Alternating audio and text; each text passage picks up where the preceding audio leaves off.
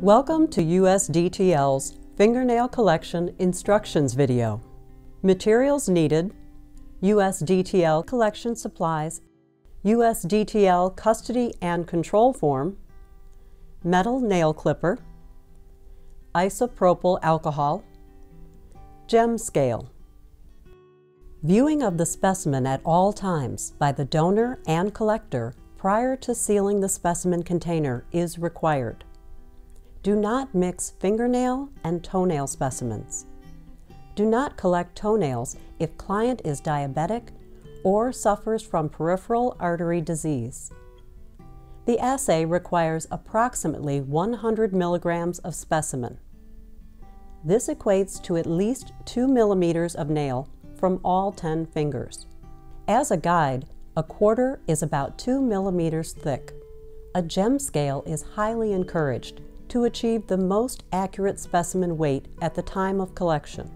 Prior to each collection, place the clippers in a 70% or a 91% isopropyl alcohol solution for 10 minutes. Do not use an ethyl-based alcohol solution. Have the donor wash their hands with soap and water prior to specimen collection. Examine the donor's nails before beginning the collection. Make sure they are free of all cosmetic treatments. All cosmetic treatments must be removed prior to collection. For example, polish, artificial acrylic, gel, or silk overlay. When removing fingernail polish prior to collection, a non-ethanol-based polish remover should be used. Verify the donor's identity with a government-issued photo ID.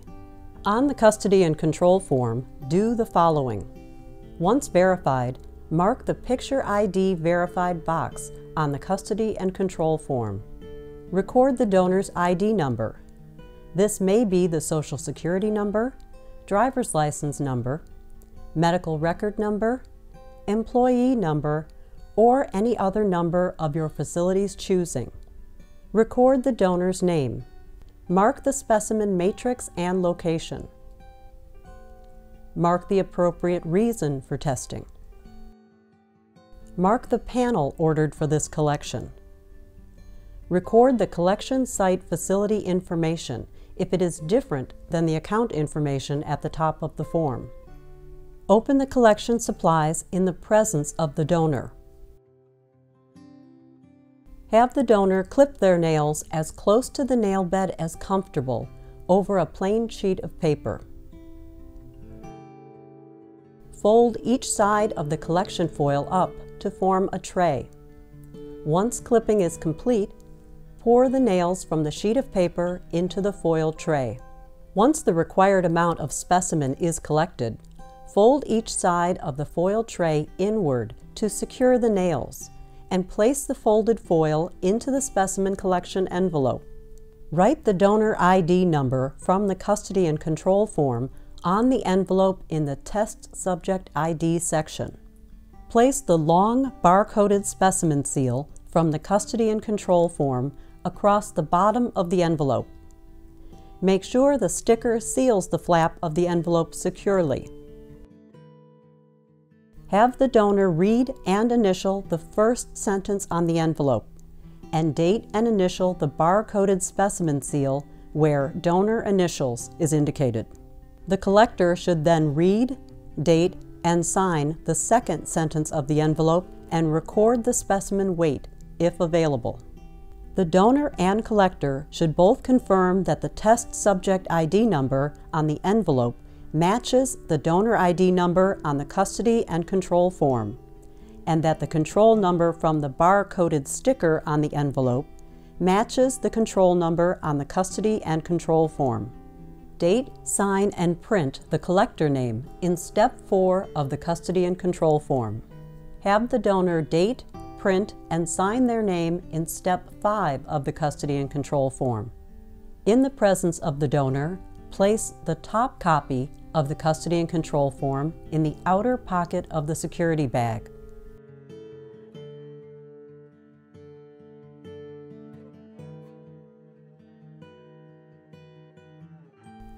Place the envelope in the other pocket of the security bag and seal the bag. The additional copies of the custody and control form can be distributed at the discretion of the collecting facility. Place the specimen envelope in an appropriate specimen transport overwrap and contact your courier for pickup. Thank you for watching our collection video. If you have additional questions, please feel free to contact our Client Services Department at 800-235-2367 or email them at clientservices@usdtl.com.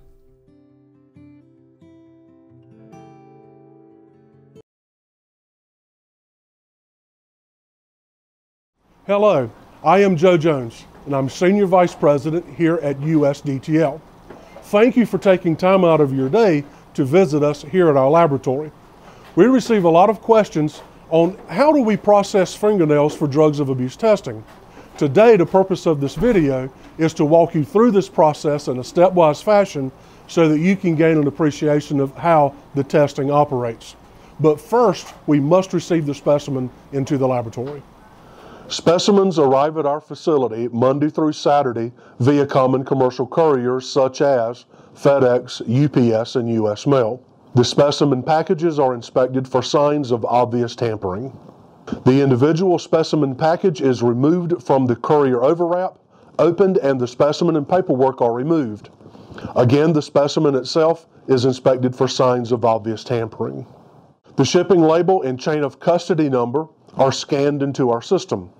This allows us to know if and when a package has arrived and which samples were in the shipping package. To accession the specimen into our computer system, the technician scans the barcode at the top of the chain of custody form and the matching peel and stick barcode that the collector affixed to the specimen. If these two scans do not match, the computer system does not allow the technician to continue. The specimen is rejected at this point. During this step, the technician assigns the client-specific test code and the computer system assigns a laboratory ID number. This starts the internal chain of custody that is followed throughout the entire testing process for the specimen in the laboratory. The paperwork is forwarded to a separate order entry area where specific specimen information such as collector name, collection date, and donor ID are entered and verified. Meanwhile, the specimen is forwarded to the aliquoting station. An aliquot is a portion of a larger whole, especially one taken for analysis. The specimen is inspected for obvious signs of tampering, specifically any damage to the tamper evidence seal that was placed on the specimen by the collector. The tamper evidence seal is broken and the specimen itself is retrieved from the package and inspected for unusual appearance.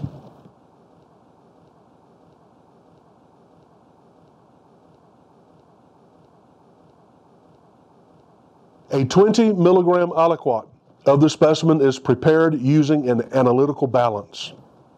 The aliquot is transferred to a small tube. The specimen is washed with acetone, dried, and 5 to 6 stainless steel ball bearings are added. The tube is placed in a ball mill, which consists of a piston that moves in and out very rapidly. The action of the ball bearings on the nail reduces the nail to a fine powder. Methanol is added and the tube is placed in a warm, sonicating water bath for 2 hours. Sonication is applying sound energy to agitate particles in a sample. The warm, sonicating water bath helps the methanol penetrate into the small powder particles to extract the drug.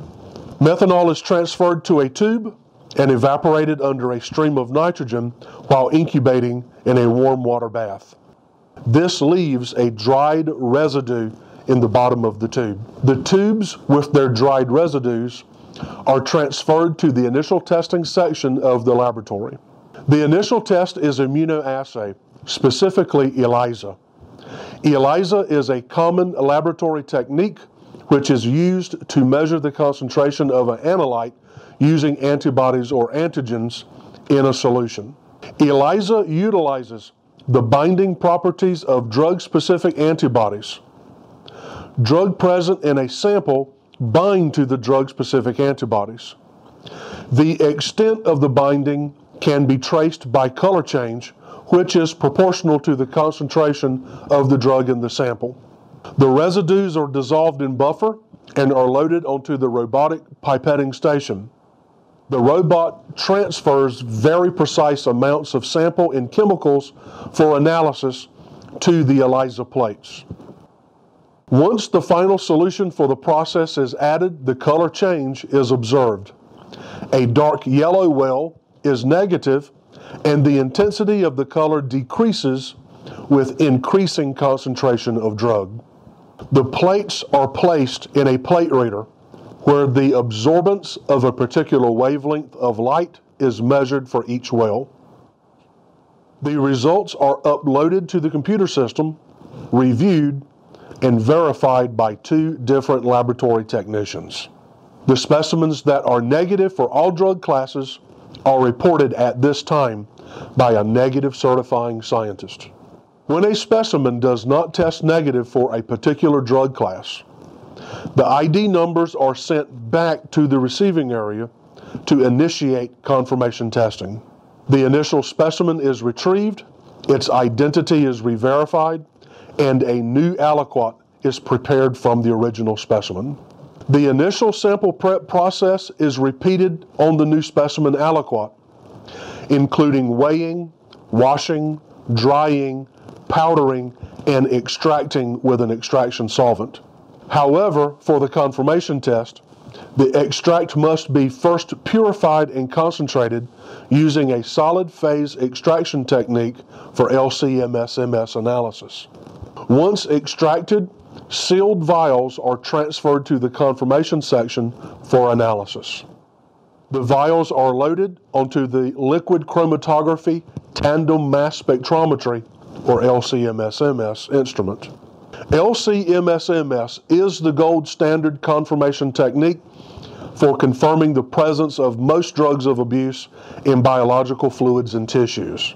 Details on how that works is beyond the scope of this presentation, but it is important to know that it is the gold standard for most hair confirmations because of its high degree of specificity. LC-MS-MS uses mass spectrometry to identify specific compounds, and a mass spectrum for a compound is as unique to a compound as a fingerprint is to a human being. Following confirmation testing and 2 levels of data review, a positive certifying scientist reviews all of the data, both screening and confirmation, and all of the chain of custody, both internal and external. If all of the chain of custody is intact and documented appropriately, and all of the data satisfy all of our quality criteria, a final report is issued to the client. As a last line of defense for the donor, the original specimen is maintained under chain of custody for 1 year for the purpose of referee or retesting. USDTL maintains a dedicated client advocate group to assist you with any aspect of your drug testing program and can provide the proper resources to you to answer any of your questions.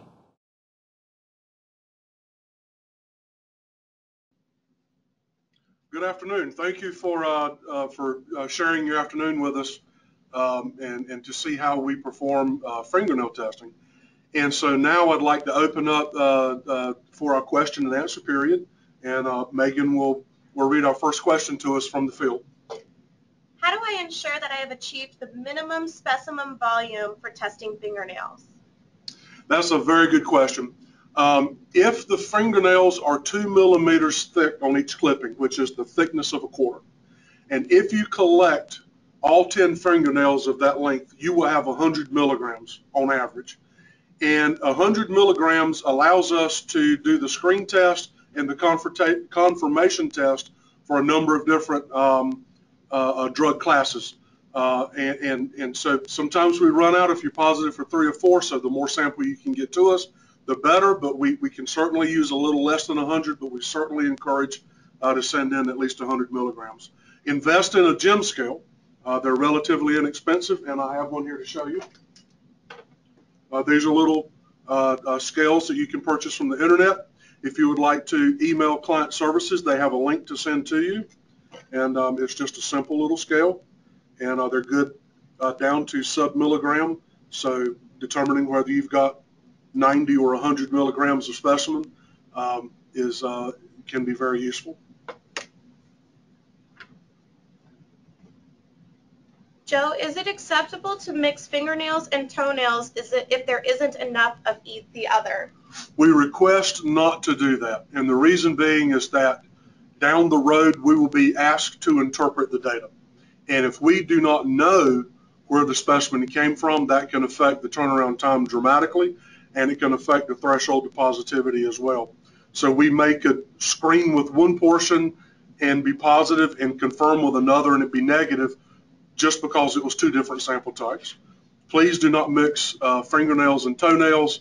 At the time, it seems like a good solution, but down the road, trust me, it's more trouble than it's worth. If the donor has artificial acrylics, can I still continue with the specimen collection? No, artificial acrylics are not fingernail, so number one, they would be negative. Number two, they would yuck up my instrument, so to speak, because they would dissolve in the organic solvents and mess up some very expensive equipment. The whole question with cosmetic treatment, the original data that we were aware of and data that we had generated demonstrated to us that fingernail polish and other treatments did not affect the test. However, there are gel treatments and other treatments that apply a very thick coating, and in trying to determine, once the clipping is here in the lab, trying to determine is it just polish or is it some sort of gel coating, where when we weigh out a portion of the sample, the majority of it is gel as opposed to nail sample, can make for big problems. So last year or year before last, we reissued our collection instructions and just said, you know, remove all of the cosmetic treatment, let's just get it off. If they are some of these fancier types of treatments, let them go to their nail person and get them professionally removed and then come back for collection. And that way we know what we got and we know that we'll get a better accurate result. Okay, on that same question, what type of solution should be used to remove fingernail polish? You want to use a non-ethanol containing fingernail polish. Studies have shown that ethanol applied to the fingernail will not create ETG, but it offers a combative donor an opportunity to raise a red flag during litigation down the road. So just to completely eliminate the possibility of red herring arguments down the road, make sure that your fingernail polish remover does not contain ethanol. They make both kinds. Why is the window of detection so much longer than hair? Good question. The detection window in head hair is based on the growth rate and the growth pattern of head hair. Head hair as opposed to body hair, the majority of it is in a constant state of growth at any time that you do a collection. And most of the hair grows at approximately a ½ inch a month. So when we collect the hair sample from the head, we know that most of that hair is in an active growing state and that an 1.5 inch segment of that hair represents approximately 3 months of hair growth for most people. Drugs begin to leach out due to normal daily hygiene and exposure to the elements once it's been incorporated in the hair. There's also variables with hair color. The darker the hair, the tighter it binds, so it may leach out a little slower than someone with lighter colored hair. So the detection window for hair is up to approximately 3 months for an 1.5 inches of head hair. For body hair, that's not the case. The growth rates are different, but not that different. But the main difference is that the hair, the majority of the hair is not in a growing state. It's in a dormant state. So that hair from a body collection could be as old as a year. And for some drugs that stick around in dark, coarse hair better than others, you may be looking at drug that's been there for a year. Fingernails, on the other hand, when the nail is formed in the germinal matrix, which is back here, drug is incorporated at that point, and as the nail grows outward, not only does it grow out, but it grows in thickness as well. And from the underside, material is being added, including drugs of abuse. So when the fingernail reaches the end of the fingertip, that portion of nail that you clip has been growing and moving along that nail bed for 4 to 6 months. It's going to depend on the health of the individual. So when we get a positive, we have to say that the detection window could be up to approximately 6 months. For toenails, for the same reason, 12 to 14 months. Doesn't mean that it was actually in there. We know that with ETG, it's shorter. ETG is very water soluble. So as you wash your hands, you're actually extracting some of it out. Thankfully, fingernails are very thick, and so penetrating in and extracting it out is very difficult. And toenails are even thicker, and you don't wash your feet as much as you wash your hands. However, there's not a lot of data with ETG fingernails, so I shouldn't have mentioned that. But that's the reason for the difference of detection window. It has to do with the age of the specimen that is being collected, harvested, and sent in for analysis. So if someone cuts their nails down to the quick, how long do I have to wait for them to grow out, and is the window of detection the same? Good question. Yeah, give them 2 or 3 weeks, and that new emergent clipping or distal edge will be fresh material that's going to be representative of the 6 months prior to the collection. Are fingernail drug tests admissible in court? Yes, I've testified in many states. I don't have a list on me, but I've testified in at least 4 or 5 states and used fingernail results, and 1 toenail in New York. I remember that one. Why do you need all 10 nails? Can I send in just 9 or 1 really long nail? How long? I'm kidding. Yes, if you only have 9, go ahead. It's all about the weight. We encourage 10 because 2 millimeters times 10 is going to give us the 100 milligrams that we like to get. But send us what you got, and we'll do the best that we can with what we receive. Do you have any tips to avoid flinging fingernails during the collection process? One thing you can do is have the donor wash his hands prior to the collection, and that keeps the nail from being so dry and brittle. You're not going to wash out any significant amount of drug, if at all. Number 2, you can prepare like a little tent out of paper and have them hold their hand under that while they do the collection. And sometimes they just get away from you. What does quantity not sufficient to confirm mean on a laboratory report? Yes, good question. In order for us to call a sample forensically positive, it has to be forensically defensible. What does that mean? That means that we need to analyze that specimen using 2 completely different analytical methodologies, if available, and those results have to agree, and of course done under chain of custody. We do the initial immunoassay screen, and fortunately that test is very, very, very sensitive because with 1 little tiny portion of specimen, we can screen it simultaneously for 5, 7, 9, 12, 14, 15 drug classes. For the confirmation, though, that's a little different. Where we're really sensitive with the screen, the confirmation is really specific. And what that means is that we're actually identifying the compounds, and the compound itself is being quantitated. So we need, for each confirmation, an additional 20 milligrams of specimen. So if we receive 40 milligrams of specimen, and we screen it using the first 20, and it screens presumptive positive for 2 or 3 drugs, we have enough to do 1 confirmation, but not the other 1 or 2 confirmations. So we're at a dilemma here on our end. In the vast majority of the cases, you're sending us what you got, and we understand that. The alternative matrices all have this problem, whether it's oral fluid, hair, or fingernail. So that's a common problem. We can't call it negative because it didn't screen negative. We can't call it positive because it's not confirmed. And so the middle ground that we feel we've struck is that for drug classes where we were unable to complete the confirmation, we will cancel that drug class and give you the other drugs. In the vast majority of the cases, the information from the other drug classes is sufficient for you to move forward.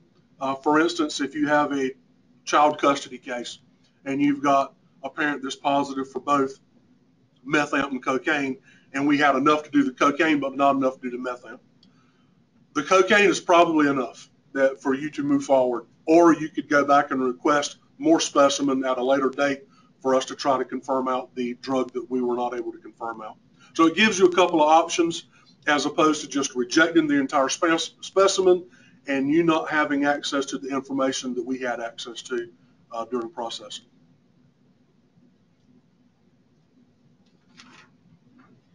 What does unusual appearance mean on a laboratory report? And can we still continue processing of the specimen? You know, some of the polishes and stains that are used in manicures, some of them are obviously easier to remove than others. And we've had this issue where we'll get fingernails in that have color to them. And what we don't know is that residue left from the fingernail polish and not a big deal, or has someone come up with something to paint their fingernails with in an attempt to beat the test. We don't know of such an angle at this time, but trust me, someone will figure it out, and we'll be talking about this in a couple of years. It's too much at stake. But what we are attempting to do is saying that this is not clear fingernail. There's a color to it that should not be natural. That's not a natural color. We are merely letting you know. Some of our clients want to know this, and some actually go ahead and reject. But we basically are letting you know as quickly as we can that we have an unusually colored specimen. We want you to know, and then you can send back a request to client services, cancel the result, or perhaps go ahead and process. It's totally up to you. I would recommend going ahead and processing and see what we find. But then at the end of the day, we have documented that we observed an unusual color, and that result was reported to you as expeditiously as possible through the reporting system that we have, and then you have the opportunity to reply. 6 months down the road, we may not remember all of this, but because we've now made this part of the transaction record between our two organizations, it's a permanent record that we can refer back to. We may find out in 6 months, oh yes, this slightly orange stuff is something that's being purchased over the internet. Well, then we can go back to some of those and find out what was going on. So that's the main purpose for that is just to let you know as quickly as possible and not play phone tag and he said, she said, and all of that. So this it's a report back to you immediately. Is it wrong to remove the nail polish at the collection site, or should it be done before arriving at the site? The nail polish can be done at either place. I'm sure you don't have all day to be a manicurist. I would request my donors, if I were operating a collection site, I would request my donors to remove it before they got there, but I would be prepared to do it. Acrylics and gels and that kind of a thing, I would send them back to their manicurist to have that done. Is there a split specimen with nails? Not really. You know, could you theoretically do it? Yes. You could have an A and a B portion, but the logistics of that is just not reasonable. Usually getting enough specimen to do all of the testing that we need and have a little bit left over for referee testing is usually as far as we can get. But if you want to do splits, that would be fine, but you may run into more QNS issues than if you did it otherwise. We do preserve the sample. We have it here for 1 year. And so if it needs to be retested or if it needs to be sent out for referee testing, that's fine. But I would be sensitive to the quantity not sufficient issue. Is there any way someone can adulterate a test, such as soaking the fingernails in bleach? I would assume so, but it's not been documented. That would be something that I would probably try if I had something I wanted to hide. I don't. But, if I did, that would be one way to go. But there's not been any studies on that, and that's probably a good opportunity for a research project that would have value. Is there any potential for surface contamination of the nail sample causing a positive test? Yeah, good question. There is no literature on this subject with fingernail. There's well, still not a ton, but there's a lot more data with hair as far as environmental exposure. From my experience dealing with parent-child combos, it appears that environmental exposure is more difficult to pick up with the fingernail. And to me that makes sense because the structure of the nail, it's a beta-pleated sheet as opposed to a helical keratin, which that's the difference between hair and fingernail. Is this is alpha helical, and this is beta-pleated sheet, so it's a flat, plain type of structure. It's harder, so it's more difficult for the drug to get in and penetrate, but it does get in and penetrate. I do see children who are clearly not smoking crack positive for cocaine and benzoylecgonine in their fingernails. That is due to environmental exposure, but the numbers tend to not be as high, and I see more negatives under certain circumstances than I would with the experience that I have with testing hair. Fingernail is thick, and if the drug does not penetrate through, you're washing your hands, so it seems to me it would be easier. Not only is it more difficult to get in, if it does get on or in, it's a little easier to get off because it's going to be in the top layers.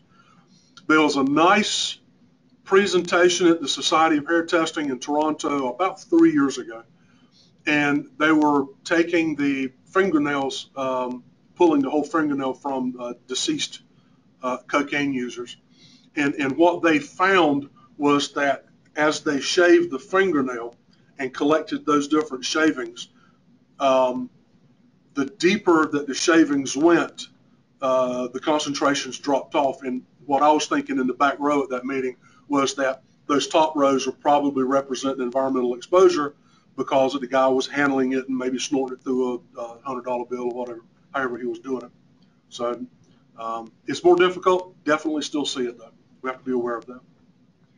Is fingernail testing sensitive enough to pick up one-time use of a substance? Yeah, that's outside of the scope of the fingernail test. With any of these tests, the way I kind of wrap my head around it is that the test is giving you information about the behavior of the individual over the detection window of the test. What does that mean? If you are pulled over coming back from a bar Saturday night and you blow a .08, does that mean that you're an alcoholic? Does that mean that you have a substance use disorder?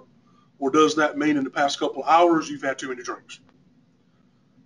We all know what that means. The past couple of hours you've had too many drinks. That might have been the only time you've had a drink the past 5 years, so you don't have a substance use disorder.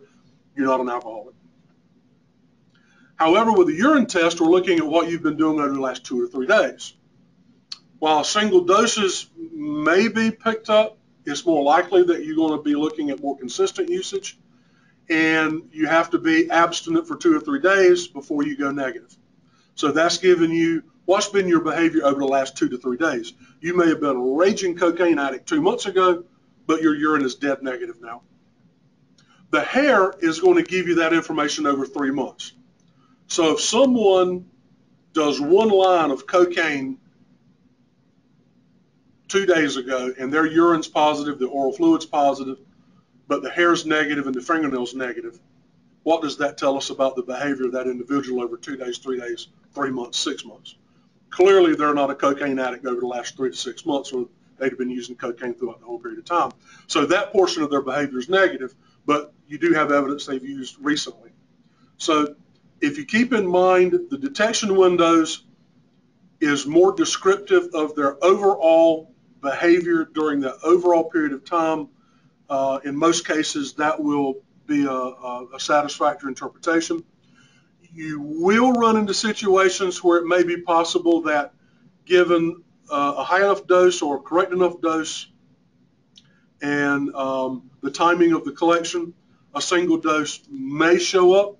And so when you hear me testify and someone asks me, well, you know, the cocaine, benzoylecgonine, this and this, and in hair, was this person exposed over the whole period of time, or were they simply, they said they used it once, and I'd say, well, you know, I can't tell you. It could have been just that once. Probably not, but I can't say it's impossible. So it's kind of you have to frame those questions. Why do you have the donor cut the nail rather than the collector? So you don't cut them. That's the nice thing about oral fluid collections. That's the nice thing about fingernail collections and phosphatidylethanol blood spots, is that each and every collection is a true observed collection. The collector is watching the donor collect their own sample. With the hair, that's a direct observed, but you're going around to the back of the head and you're having to collect that sample yourself. And sometimes I joke that it's the back of the head so they can't see what you're doing, because most people don't like having their hair cut. But at any rate, from the back of the head, that's where all the research is.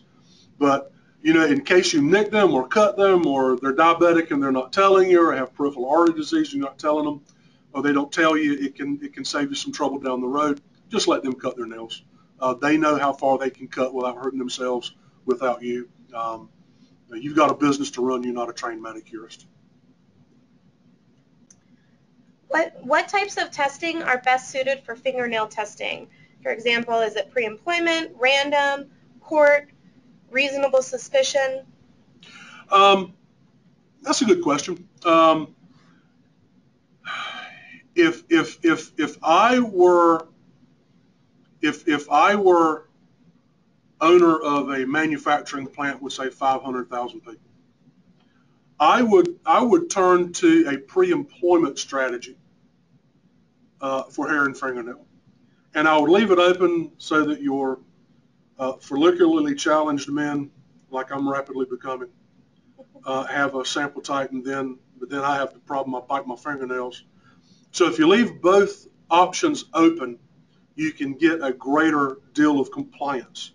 And that's really what you're wanting in a program. You want the program to move forward without a lot of intervention and hand-holding. So if you allow, you know, pick one as the primary and have the other as a backup as a pre-employment. I like that because it has the long window of detection and it picks up the environmental exposure. I'm not interested in hiring a supervisor who allows his kids to smoke dope in the basement. If he can't control his home space, he certainly can't control my workspace for me. So I find that information extremely valuable, and you don't get that with oral fluid or urine. For random, since these people are already on your payroll and you have a good idea of what's going on with them to some degree, the quickest, easiest, cheapest way to go, in my opinion, is a urine test, although the longer matrices could be useful under certain circumstances. And then the post-accident reasonable suspicion, you can't beat oral fluid. And so that's going to give you an opportunity to have that short detection window, and it's also going to give you the opportunity for per se under the influence. If you find the parent drug in the oral fluid, that means it was in the blood. That means they were to some degree under the influence. Maybe not intoxicated, but definitely under the influence. So what I'm talking about is an integrated drug testing program, and I view our job is to provide as many tools for your tool belt as possible. And under certain circumstances, does that work? No, but for a lot of them it would. And but I would encourage you to discuss all of these options with the laboratory and and choose a program that best fits what you're trying to accomplish with your program. Are you compliant in all 50 states, and what does this new ISO certification mean? Yes, we have a number of certificates. CLIA, Clinical Laboratory Improvement Amendment 1988-87. That is a federal certificate that ensures that there is a baseline of quality management in place at the laboratory, and it allows the laboratory to do business across state lines. The College of American Pathologists at Forensic Drug Testing is another certification, which actually they are the deeming body for the CLIA. So when you get your CAP certificate, you apply to your state with a check, and you get your CLIA certificate along with your CAP. A few states have individualized certificates. Oklahoma's one, New York is one, Florida's one, Maryland, Iowa, there's another handful of states. Only New York has a similar requirement checklist such as CAP or CLIA to follow. The other guys are basically wanting your business information and a check. And so you send them, where you're at, where you're located, your federal ID number and a check, and you get the certificate to do business in New Mexico or wherever. The ISO is an international accrediting organization and international standards organization, and the 17025 is a forensic laboratory specific accreditation. And what that means is that using the guidelines that have been suggested by an international body for forensic lab work, that's what the 17025. Many state crime labs require ISO 17025 before you can do tests for their criminal courts. Civil courts is a different deal, preponderance of the evidence, and just a license to do business in that state, or a CAP certificate is generally what's required. So again, check with your state. We have a whole list of them. If there's one that we're not aware of, we'll be glad to look into it, but we are set to go in all 50 states. Why don't you indicate the detection window of hair and nails on the laboratory report? Yes. Thank you for that question. I get this question a lot, and I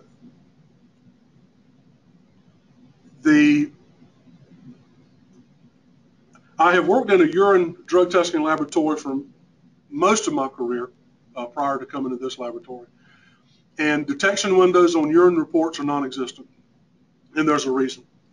And that's because it can vary from individual to individual. They can be mitigating circumstances. And once you put that subjective explanation on an objective document, then which is it? Is it a guess? Is it subjective? Is it objective? Hair testing, while has approximate detection windows, that there is a wide range of inter-individual variability that must be used in a final interpretation.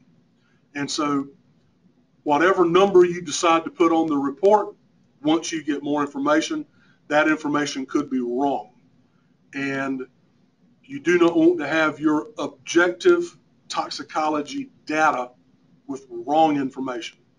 No information is much better than wrong information.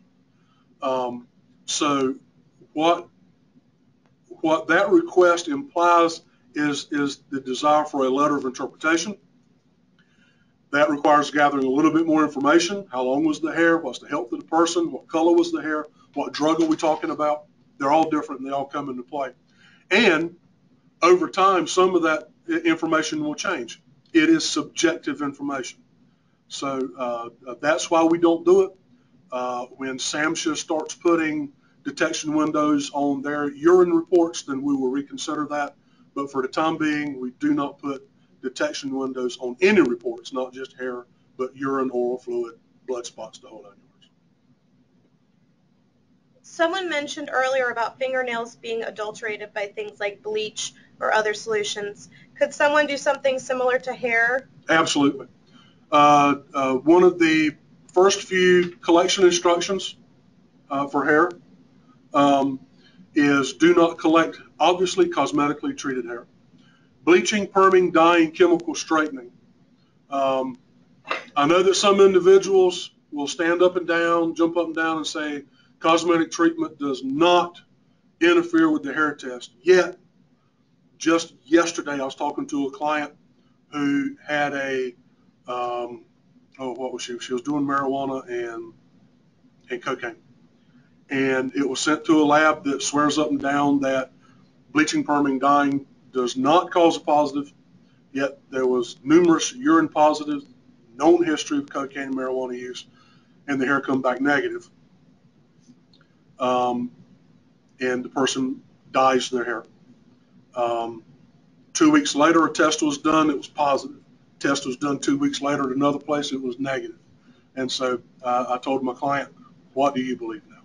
The scientific literature is clear. There are several papers out there that actually describe what bleaching, perming, dyeing turns methamphetamine into, such that you can't detect it in the laboratory. And a colleague of mine at the National Institute of Standards, Janetta Pritchard, she published a very thorough, eloquently performed study of relaxing hair relaxers on the presence of cocaine in hair, and it kills it. Same thing with bleach, with ETG, bleaching, perming, dyeing. Those processes contain varying amounts of oxidizing and/or reducing agents. And just like pouring bleach into pee can kill the drug, you put bleach on your hair, it's going to do the same thing. So that's the nice thing about fingernails, is that if you have someone with obviously cosmetically treated hair, you can go to Plan B and collect a fingernail. And that's all I have to say about that. Nail ETG versus PET, phosphatidylethanol. Do you feel that one is more reliable than the other? It depends on your situation. The PET is a little more sensitive than the ETG in the hair and the nail. Sometimes it's too sensitive. Someone who is engaged in social drinking may have low-level PEFs that we have to be aware of. And then the confounding factor is that from low-level social type drinking, or is this 8 days following a big binge? Same number. So it can confuse and confound, and it depends on what the program is trying to do. Also, PETH disappears at a half-life of 4.5 days. So someone can become negative pretty quickly, relative to an ETG in hair and nail, where the half-life is 21 to 25 days. So if you have someone who is chronically, excessively consuming alcohol, the PETH is going to disappear somewhat faster than the ETG in the hair or the nail. The ETG in the hair and nail is going to more than likely show, remember, get back to the behavior over the long period of time. And so the ETG in the hair and the nail is going to give you more of an idea what this person's been doing over the long haul, whereas the PETH is going to be the past couple of weeks, and then carry that one more down to the ETG, ETS, and urine past couple of days. So one of the little mnemonics that we have here in our lab is 333, ETG in urine, PETH in blood spots, and ETG in hair and nail, 3 days, 3 weeks, 3 months. So you can remember that. Can you do a 10-panel nail and hair test? Yes. We go up to 17 panels. Yes. How important is it to use the chain of custody and control barcode seal? Oh, it's critical, absolutely critical. That barcode seal is the principal, primary forensic linkage to that information. Number one. Number two, the security seal has to be in place, and so it's one nice, easy thing You put that seal on there, it's tamper evident. When it gets here, we know that nobody's opened it, messed with it, monkeyed with it, swapped it out for, you know, their cat's hair or something. And so we know that what the collector put in there is what we get out. That barcode seal is important because, as you saw in the previous video, the receiving person scans the paperwork, they scan that sample, and it's a forced match. It has to match or it stops the accessioning person right there and the specimen's canceled. So we can't do anything until we get something to match there. So it's critical. That's the number one critical step in the process. Why was the specimen rejected for improper use of tamper evidence seal? Yes. If the tamper evidence seal is not affixed such that it seals the package, then it's not a tamper evidence seal. And I've seen cases where you have, just to put it in a simple case, a urine cup where instead of you can't see my cup here, but instead of putting the seal over the top of the cup so that when you apply it or you try to open it, you break the seal, they'll put it around the cup so you can open and close the cup all you want to and not break the seal. These little stickies are not ordinary stickies. They're tamper evident. And so, number one, it's got the barcode on there for you, so you don't have to write anything down. And then number two, once it sticks, if you peel it, number one, it'll break in a couple of places, and number two, you can't stick it back. And so when we get it, it's obvious that someone's messed with the seal. It's rejected because we don't know what's going on, and we have to make sure it's a good sample. If I ingest a substance today, how long will it take to reach the point in the fingernail for collection? There are some very good studies, none with the drugs of abuse that we deal with, but there is a very good series of studies, most of them out of Italy. There's a pharmaceutical company over there that was working with medicines for nail funguses. And this was data from years and years ago, so it was totally missed by everybody that claims that you need to use nail shavings as opposed to nail clippings, and you'll see what I mean. When they gave these people these oral medications for their nail fungus, they were expecting that you would have to wait 4 to 6 months to get a nail clipping before you would be able to detect that drug in the fingernail. And in order for that drug to be effective, it had to be at a certain concentration in the fingernail in order to kill the fungus in the fingernail. And to their surprise, what they found out was that after 2 to 3 weeks, they were finding that drug in fingernail clippings. And so how can that be? If it's only laid down by the germinal matrix and it doesn't get out there until 6 months, how can it start showing up in clippings in 2 to 3 weeks? So that was when the 4 routes of incorporation were proposed, and that is from the germinal matrix, from environmental exposure, which if it's a pill, that's not going to be much of an opportunity there. But the sweat and the oil from the skin around the nail, those fluids contain drug and drug metabolite similar to urine, and that's much like the sweat and the oil from the scalp. And that's even more exaggerated for toenail because it's incubating in a nice warm humid sock all day. And then lastly, which is the unique thing about the fingernail, is that as it's growing in length, it's growing in thickness, so drug is being added from the bottom side. So when you get that clipping on the end, what they call the distal edge, when you get that clipping, the time period that's represented there is 6 months ago all the way up until about a week or two ago. And so it's quicker than most people think about. Drugs in hair start to show up in a few hours, but usually it takes the multiple mechanisms to overlap before there's enough there to detect. So is it possible for cocaine to show up in 6 hours after a dose? Yes, if it's enough, if the hair's dark enough, if it did enough. Usually it's going to be a couple of weeks when all 3 modes superimpose on top of each other and reach a maximum. Okay, this is the last question.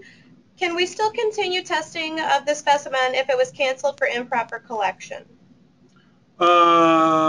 Depends on the improper collection.